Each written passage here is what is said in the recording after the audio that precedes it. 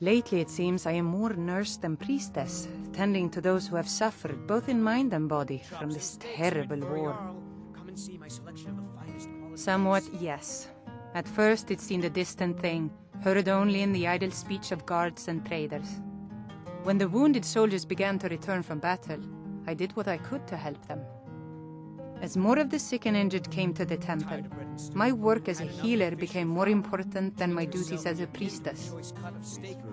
I wish only an end to the fighting, so that I can tend to the temple once more. In honor of your service in battle, I am hereby granting you permission to purchase property in Whiterun. Talk to my steward if you're interested. You're not as dumb as you look.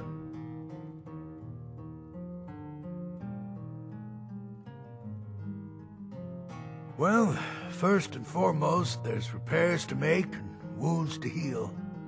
Folks are depending on us getting the city back in working order. Once things settle down, I'll be looking to recruit more guards for the city, then shore up our stores of food and water. The Empire might try and take the city back, or worse, we'll get a visit from a dragon. We've got to be ready for both.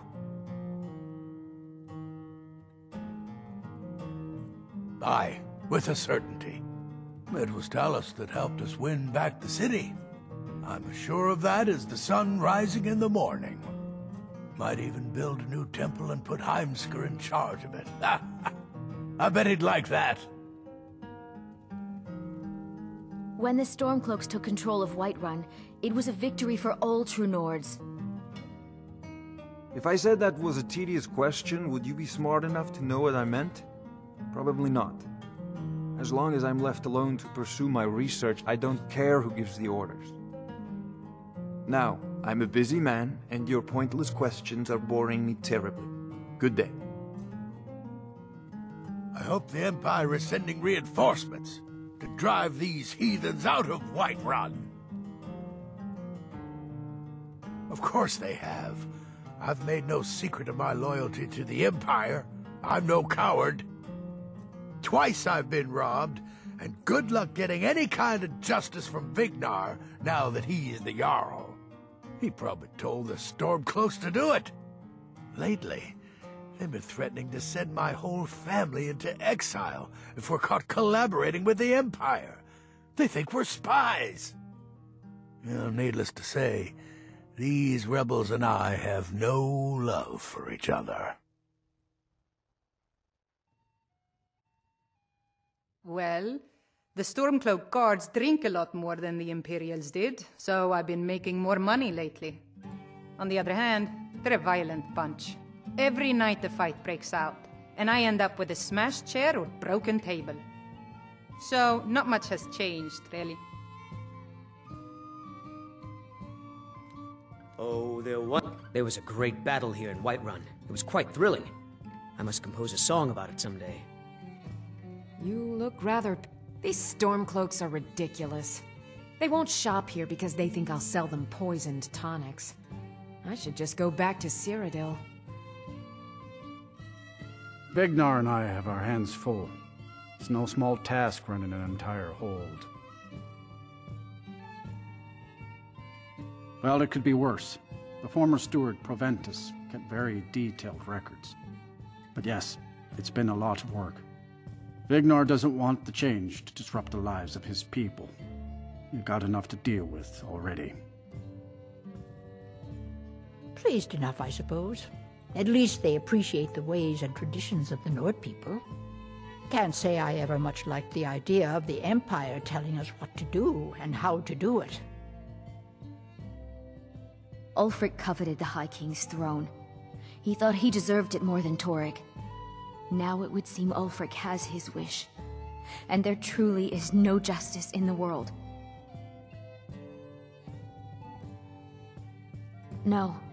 Although it's true my husband Torygg was the High King, and I am his widow, I am in no position to claim such a title. Ulfric Stormcloak is victorious, and the Jarls have fallen in line. It seems I will never take my rightful place as High Queen. Well, by rights, She had a legitimate claim as High Queen of Skyrim. But now, Skyrim is at Ulfric's mercy. The Moot will meet and choose Ulfric as High King. With his troops in most of the cities, they have little choice. Because killing her would yield no political advantage. By leaving Elisif alive, Ulfric completes the separation of the Empire and Skyrim. With Ulfric's troops here, Elisif will be forced to support his bid for High King. He secures the position and appears above reproach. What's more, Ulfric's refusal to execute his slain enemy's wife will be portrayed as the ultimate act of compassion. It's genius, really. Wanderer like you must have planned. When the Stormcloaks took Solitude, I thought for sure things would slow down, but they keep me just as busy as the Imperials. These days, most of what I make is for folk like you.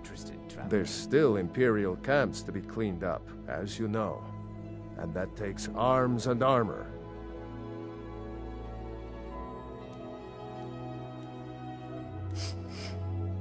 There are so many delightful ways I've pictured you dead. Needs. And what might you need, I hope monsters come and eat you. Father says I'm too young to train with the sword, so I practice with my fists. Hope this war lasts long enough that I get to fight in it. Battle! Glory! You're not from around here. I bet you're here to help with the war. Yes? Just looking at you makes me upset. I can't believe we lost Markarth. Igmund's family has ruled there for generations. I don't think we have anything to discuss, Stormcloak. Well, hello. Yes? You're mean. I hate you. I hate you forever and ever and ever. Yes?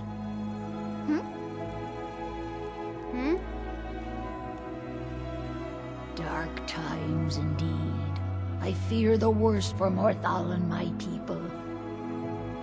Here to shame an old woman? Leave me be. I try and take comfort in knowing that when all is lost, there is much to be gained. It is my hope that I will one day return to Hjalmarch, but the Divines have not shown this to me. Need something? The only grown-ups who talk to me are the kind I don't want talking to me. Have I done something to make you bother me? Need something? You have something to say, dog? Igmund is alive, and I'll keep it that way, Jarl or not. You lay one finger on Igmund, and I'll end you, Stormcloak. Yes? I don't like talking to someone who holds their honor so cheaply. We're safe here now, but what of Morthal?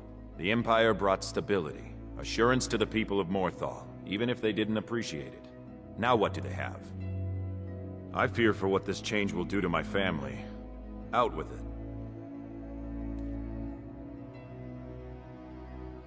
Out with... yes? Morthal doesn't need any trouble. You keep your nose clean, understand? What do you want, milk drinker? Leave Idgrid and her family alone. They've been through enough. This wasn't what I wanted. Not at all. All that ever mattered was what was best for Morthal. Leaving it in Ulfric's hands. It's not right. I'm just here to protect the Jarl, not to chat.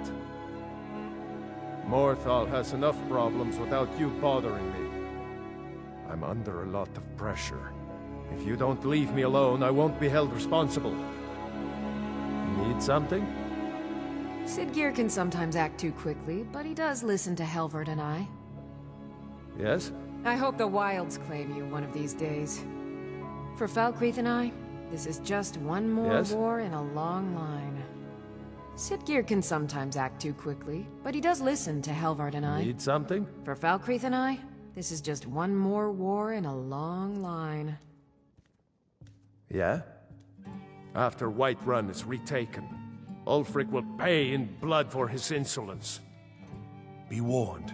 The Jarl is in a foul mood since the Stormcloaks overran Whiterun. Until next time. Yes? What is it that you want? Something you need, you miserable wretch? Come and see me again sometime. I might have some use for you. All this standing around is rubbish. We should be taking the fight to the Stormcloaks. I don't suppose it matters much anymore. As long as Ulfric wishes Elisif to remain Jarl she will, and the Thanes will continue to follow her orders, as long as those orders came from Ulfric. Got some good pieces out. I don't claim to be the best blacksmith in Whiterun. Jorland Greymane's got that honor.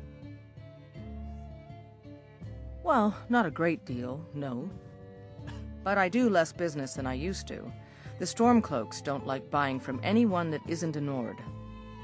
If I wasn't married to Ulfberth, I'd be out of business. Vignar the Revered is the Jarl in Whiterun. I guess he was a great hero once, because the companions all call him Vignar the Revered. Is Vignar too old to be Jarl? It's a fair question.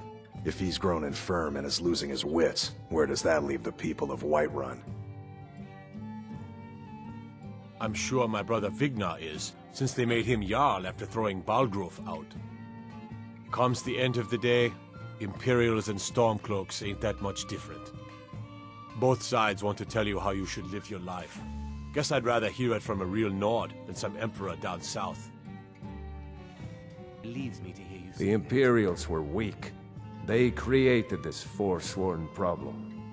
But now that we're in charge, we'll solve it. Once the war is over, I'll petition Ulfric to send the militia, and we'll cleanse the reach of this menace. Then the Forsworn will be where they belong, in the mines, bringing us wealth. Ha! Ulfric's put me in charge of keeping an eye on the new Jarls. You know, make sure they're generally following orders. Can't say I'm looking forward to that. But I will also be training men and women for their new armies. The Empire might send over a few legionnaires to make sure we're serious. And of course, we'll be taking the fight to the elves soon enough. We'll need trained, disciplined, and creative warriors ready for all that. There will be peace for a time, during which we must rebuild Skyrim into the land it once was. Strong, self-reliant. The center of mankind. Because getting rid of the Empire was only half the problem. Soon the elves will again seek to rule the world. We must ready ourselves to fight them. For it will be Skyrim that shall lead Tamriel in those dark days, when the fate of the world is finally determined. No, not yet. We'll wait for the mood to name me High King. It'll be better for all that way. But that doesn't mean I won't start acting like it. There's much to do. The new Jarls need help building armies and enforcing their right to rule. The Empire may try to reclaim Skyrim, and I need everyone ready for that. Though the biggest threat, of course, is the elves.